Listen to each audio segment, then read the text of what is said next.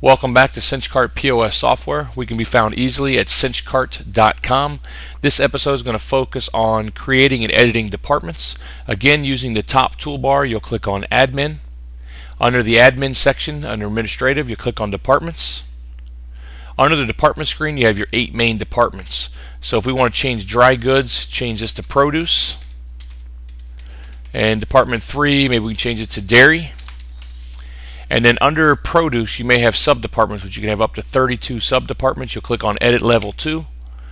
And then under Edit Level 2, you can change this to veggies, ice cream, or bananas, whatever particular departments you want under Edit Level 2.